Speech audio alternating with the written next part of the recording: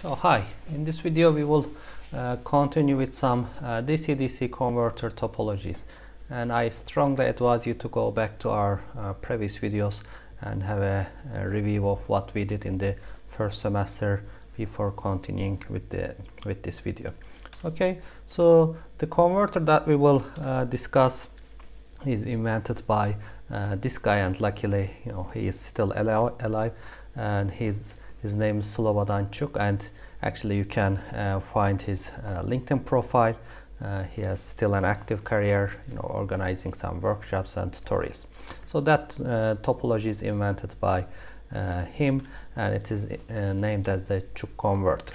Okay, so you know, before getting into details of the converter, let's have a look at the general picture. So here we have the input voltage and we have the output here, and we have a single switch here, a single diode, so which was common with the other DC-DC converters.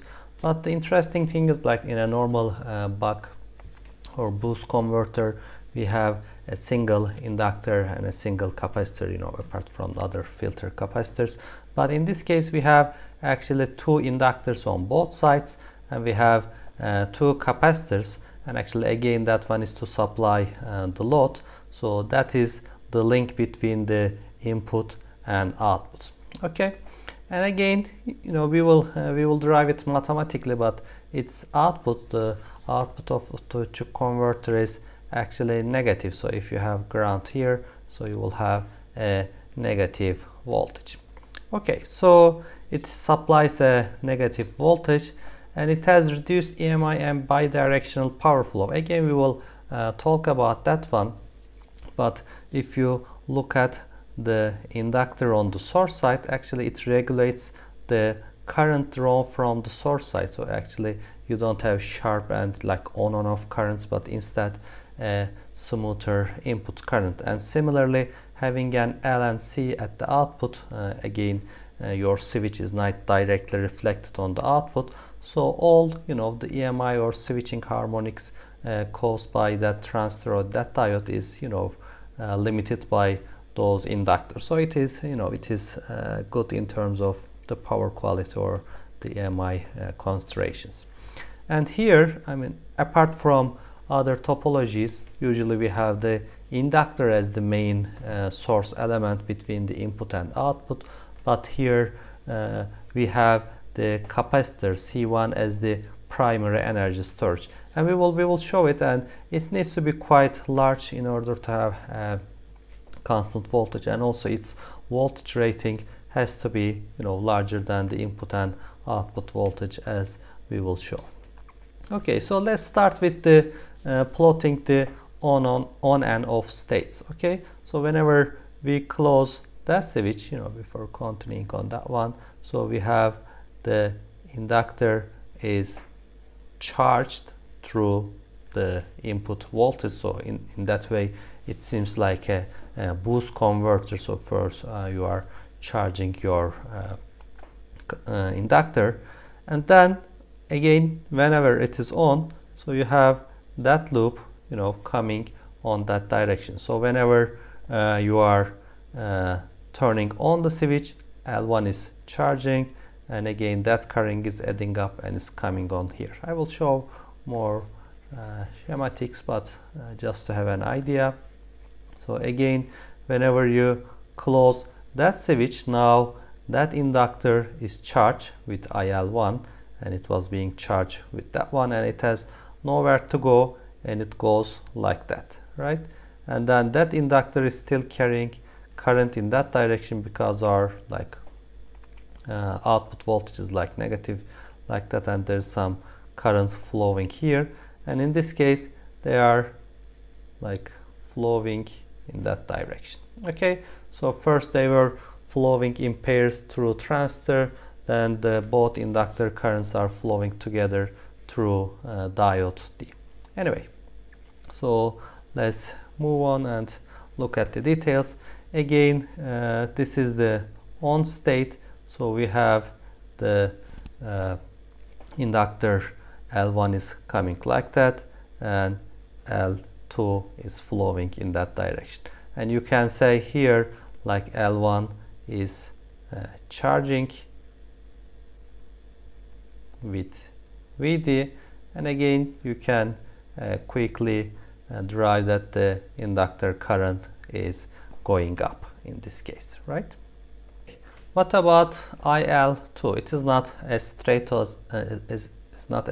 as the L1. So let's go to previous slide and let's have a look at the the voltage of VC1 and our output voltage, right? So let me clean up that part as well. So again, if you look at here, I mean, what we know, again you can show it like mathematically, we will prove it later on, but what we know is on average, okay, on average, I'm not talking about instantaneous values, but the average values, VL1 should be 0, because on average if it is higher than that thing, then the current keeps going up and up and up, and then it will go to infinity. And the same thing is valid for VL2. This was the voltage seconds rule, okay, in the steady state, and on average the voltage capacitor of the voltage of the inductor L1 and L2 should be 0. Then on average I can write a relation between VD1, VC1 and our output voltage, right? So let's write that one. So now again I am assuming like C1 is large enough, so VC1 is not changing that much, so I can write a Kirchhoff voltage law here, or you can write VC1, okay, is equal to, okay, it is VD minus VO, or you can say minus VD plus VC1 minus VO, they are equal to 0. They are the same thing, so you can write VC1 is equal to VD plus VO, and again I assume a negative voltage and we will prove it later on. So that has some important outputs. So you can say here, VC1 is actually larger than VD, and actually VC1 is larger than VO. So by this case you can say again like kind of disadvantage. Let's say, I don't know, if your input voltage is 30 volts and if your output voltage is, I don't know, 15 volts, so the capacitor voltage should be around the sum of these two, okay? So it should be around 45 volts, and it's not even counting the ripple currents or the voltages caused by the ripple currents.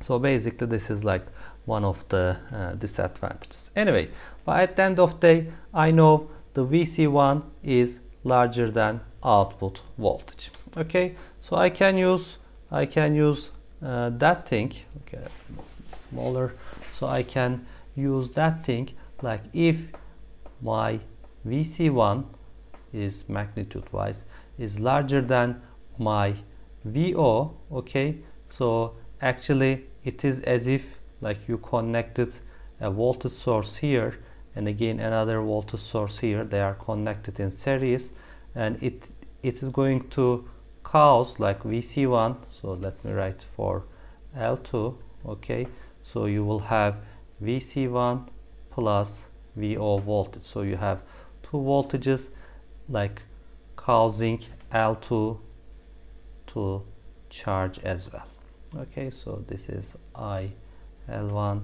this is IL2, and it will cause them to charge, okay. So during on time both you are charging the inductor and you are also charging the inductance number 2, okay.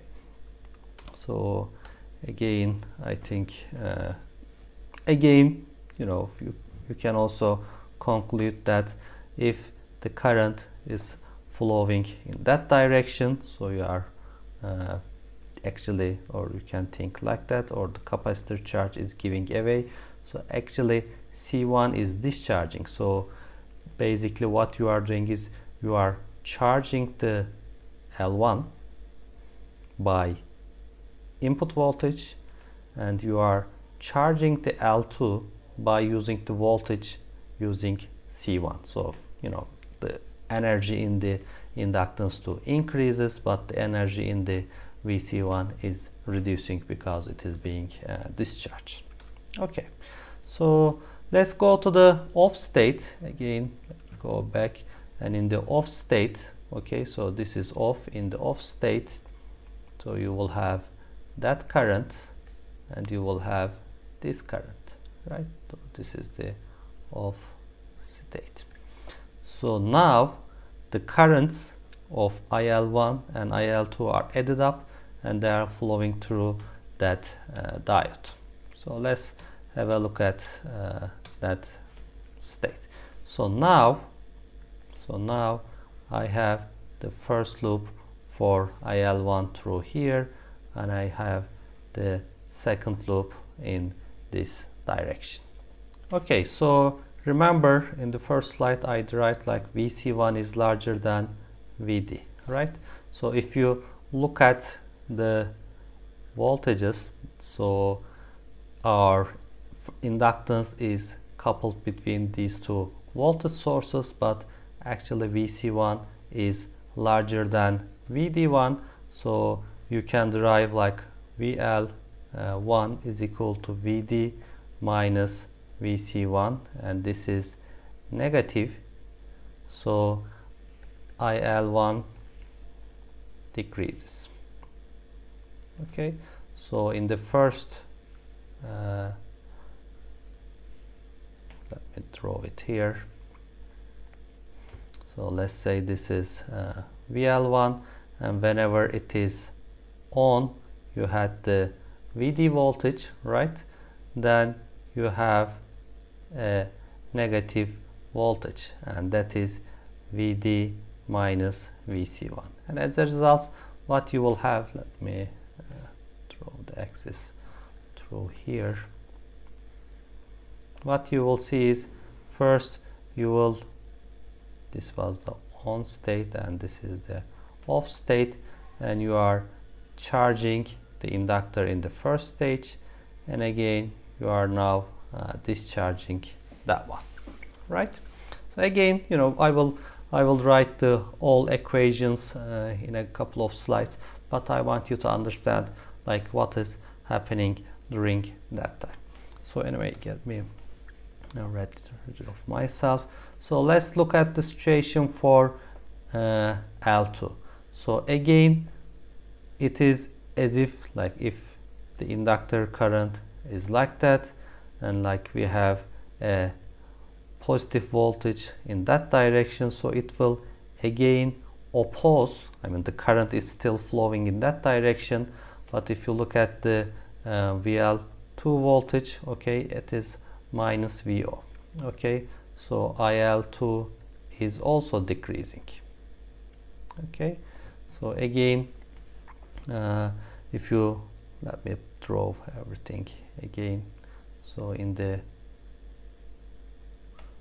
first slide it was like again some voltage, so now it was minus VO. Okay, and again if we go back in the on state, our capacitor voltage, actually it was VC1 plus VO, right?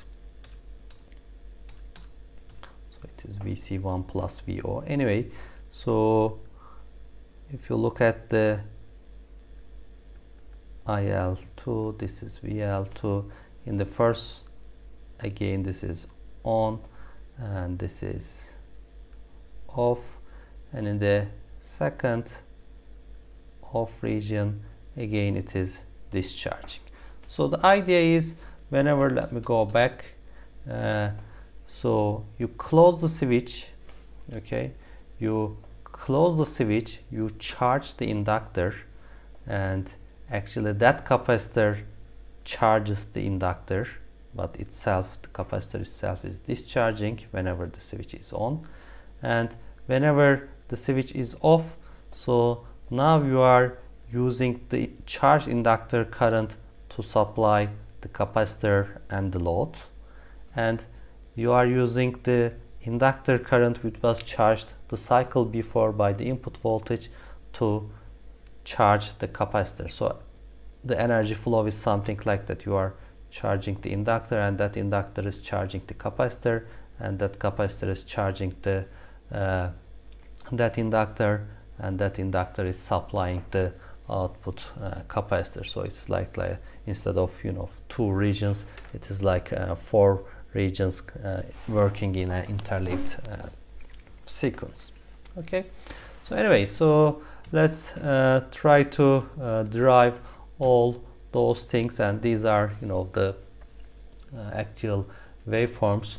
Again, in the first region, we started with the on region, so it was the VD, and then it was VD minus VC1, that was equal to VO, and VL2 was first is equal to VC1 minus VO, and it was minus VO later on.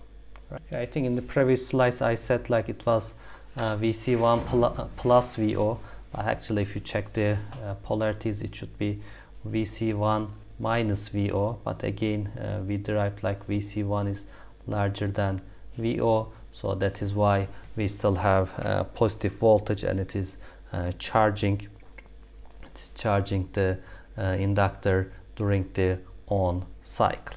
Okay, so let's again, if you have those voltages, then you have that kind of currents. Again, don't get confused. So this is the on state, and this is the off state, right?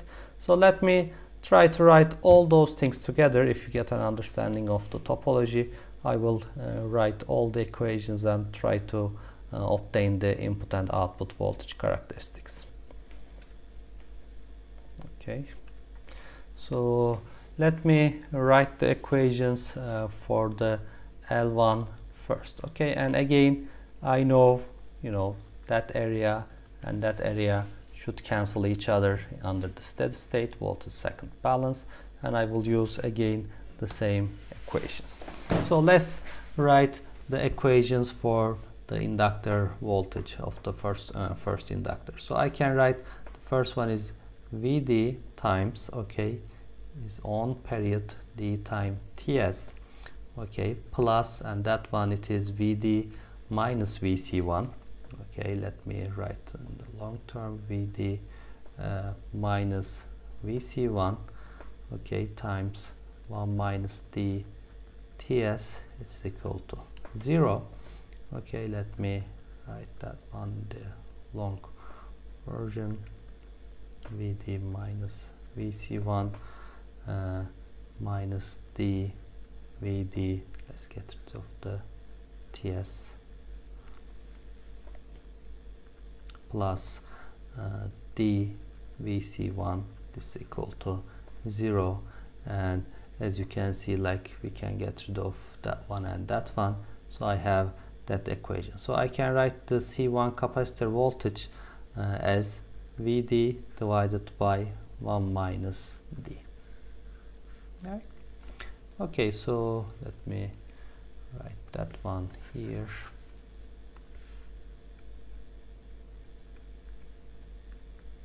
Okay, so then let's write it for the L2. Again, we can make these two areas cancel each other. So at first I have VC1 minus VO times dTs, okay, plus it is minus VO times 1 minus dTs is equal to 0. So let's get rid of the TS, and you can write VC1 times D minus VOD minus VO plus VOD is equal to 0. And again, you can see these two cancel each other, and I can have like VC1 is equal VO divided by D. So again, we have some nice equations. So we have the same parameter, but one of them is written in terms of the input voltage, because basically if you just go back and have a look at, there's a balance between that inductor and that capacitor and the voltage, so it is like one converter, and there's another relation in the second band, and the second equations shows us the relation between the capacitor voltage and the output voltage. So actually I can combine these two equations, and I can write Vd divided by 1 minus d is equal to Vo divided by d, and once you put that, V out is equal to d times 1 minus d times Vd. Okay, so actually if you remember that one, it is a buck boost converter. Okay, so it is the same as the buck boost converter, so it can be operated, okay, it can be operated both as a, depending on your duty cycle, as a buck converter or boost converter, but the output voltage is negative, so it is a inverting buck boost converter, the Ćuk converter. Okay, so again, that's how we derive the equations. Actually, if you check the hard textbook, there's a simpler version for that derivation using the power flow, conserving the energy drawn from the source and the energy taken from the output. You can derive the same equations probably in a simpler manner, so I advise you to check that derivation in the textbook of Hartz. Okay, so let's look at the advantages of the Ćuk converter. And again, if you look at the buck converter, boost converter, or inverting buck boost converter topology, so we have like the inductance here in a normal buck converter. So what's happening is, whenever I'm talking about, let's say, the input current, okay, so if you have a look at the I input for that one, so whenever your switch is off, you are not taking any current, and whenever it is connected, it is drawing some current. So the waveform is like that. Okay, so depending on the DCM or CCM modes, but anyway, so whenever it is on and off, so there are some regions where you are not taking any current from the source, and there are some instantaneous current rise. So that kind of sharp rises are maybe the primary reason for EMIs and that kind of problems. And if you look at the boost converter, so in the boost converter, due to we have some inductance here, so in this case, yes, our input current, if you look at the same ways, whenever you are charging the inductor, it's going up and it's going down. So from the input current point of view, it is more friendly or creating less EMI, or it is better for your input source, because you are, yes, there are some ripple, but you are more or less drawing some constant power, not on and off powers. Okay, but however, if you look at the ID current here, okay, the ID current here, again you have like that kind of characteristics. Okay, so whenever the switch is on, so you have zero current, and whenever the switch is off, the inductor current is coming on. Again, in your topology, you have some sharp edges, and in terms of ID, or if there's some parasitic inductance here, it can cause some voltage oscillations or EMIs. Again, it is the same thing for the buck boost converter. So because of that switch here, so it is like a buck converter. Whenever it is off, so you are not drawing any current from the input. So that's the good thing about the Ćuk converter. So you have the inductor here and you have the inductor there. So actually, if you look at the input current, again, we derived that one. So input current is like that. So it is, yes, it has some ripples but it never comes down to 0. Again, if you look at that current or the current supplying the capacitor, okay, the IL2 current is again the same way like that. Again, it is some continuous current. Okay, so that's the main reason why, you know, Ćuk converter is like a better option if your EMI issues are important, or if you want to draw some continuous current from your input source.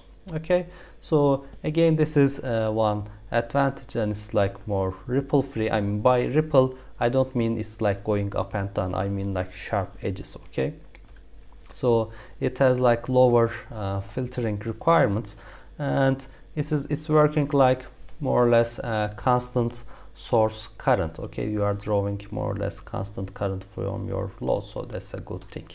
Okay, so disadvantages on the other side is C1 has to be quite big, because you are charging IL1 and IL2 through the C1, and both voltage rating and also the capacitance needs to be slightly larger compared to other topologies. Okay, so again, since you are having like inductor current directly on the capacitor, it's current rating capacitor, not RMS current rating capacitor as well, but also the ripple current rating should be high. And sometimes, you know, they say you know, the control can be complex. Yes, actually it is like a, you know, it's not like second order, but it's like a fourth order circuit, because you have 2 inductors and 2 capacitors. But again, there are some, you know, integrated circuits dealing with that one. Again, I mean, for those interested students, you can check that link by the Slobodan Ćuk himself. Okay, and actually I would like to show you a, you know, practical product. So it is from, I think, Texas Instruments. So you have LM2611, so you can check the datasheet, and I strongly advise you to have a look at the layout and that kind of things. So this is the, you know, typical application, suggested application for that converter. So again, you can see L1, you can see L2, you can see the main capacitor here. So this is some filter capacitor for the output. Again, they prefer to put some input capacitance in order to again prevent any oscillations moving forward in that direction. Anyway, so you have the controller itself here. That controller has an embedded switch, and it is shown by that pin, so that is connected through here. Okay, and you need to connect an external diode through that direction.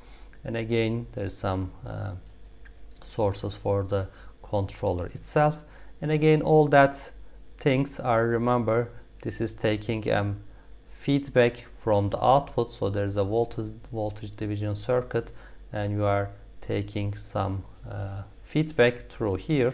Again, just the resistance division may be enough, but it is preferred to put a RC filter, like to filter out high oscillations, so in order to, I think, better control your circuit. Okay, again, if you look at the data sheets, they will talk about how to calculate those values and how to choose those parameters depending on your operating ranges. And there's also like a evaluation board, like a demo board. Again, just by looking, you know, at that topologies, I want you to get, you know, familiar with the components. Actually, you can see like 2 inductors, and this is the main capacitor connecting 2 sides, and this is our controller. It's a really small integrated circuit. That's the diode for that system, and you have the other input capacitor, output capacitor, and other bypass capacitor, and these are the feedback resistances and the capacitor of the feedback loop. Okay, so okay, that's all for the Ćuk converter. Please have a look at the derivations itself in the textbook, and also try to solve an FE examples, and also I will solve a couple of exercises in the following videos. Okay, thank you.